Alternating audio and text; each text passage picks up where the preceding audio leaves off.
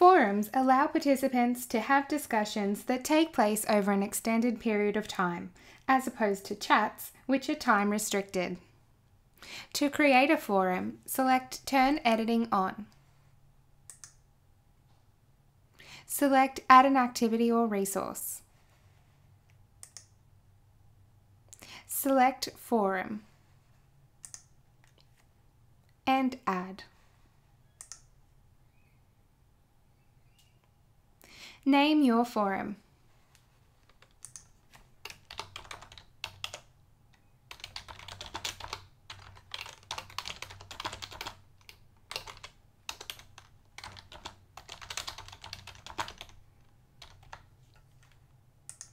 Provide a description for your forum if you wish to do so.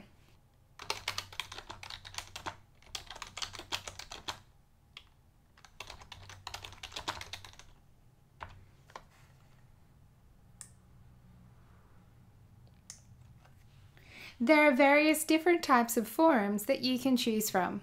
Select your forum type from the drop-down menu.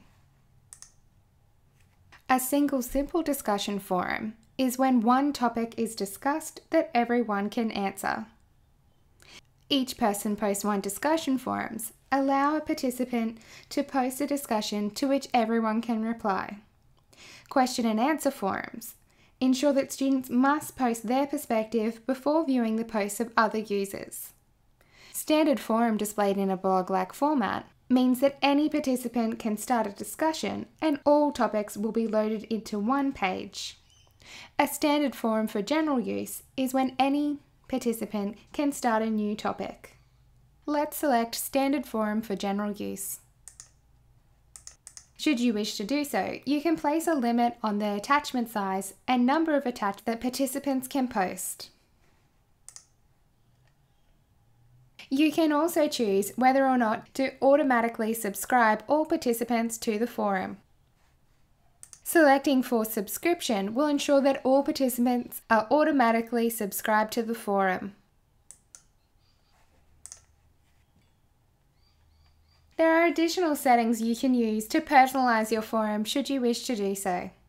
Once you're happy with the settings you have selected, scroll to the bottom of the screen and select Save and Return to Course.